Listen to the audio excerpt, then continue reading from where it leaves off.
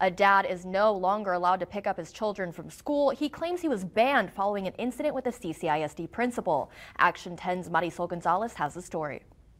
That I have no consent or authorization to enter or remain on school premises. A criminal trespass warning was issued to Brian Johnson following a confrontation at his children's school on Monday. Johnson claims it started because a teacher wouldn't allow him to pick up his niece while picking up his own kids at the school.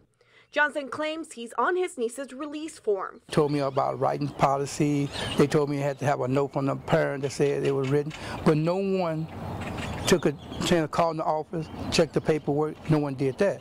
Johnson says the principal got involved and things escalated quickly. The police were called to the campus that day. However, it wasn't until the next day when he was served with a criminal trespass written warning. Johnson says he now has to wait 10 days to have a hearing with the district. In the meantime, he's still not allowed to pick up his kids or attend any of his children's events on campus. If a principal can go and put a trespassing charge on you, well, how can she go and do that without going through the proper authority and talking to them? Because that's what a bond hearing is for. I mean, a ban hearing is for. Johnson says his sister-in-law was able to pick up his kids with no issues this week. He claims no one checked to see if her name was on the list of approved people to pick up his children. CCISD provided the following statement regarding the issue. CCISD cannot comment on the specifics of the incident.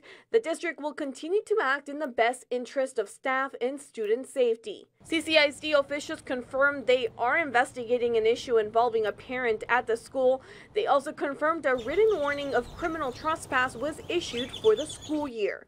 Marisol Gonzalez, Action 10 News.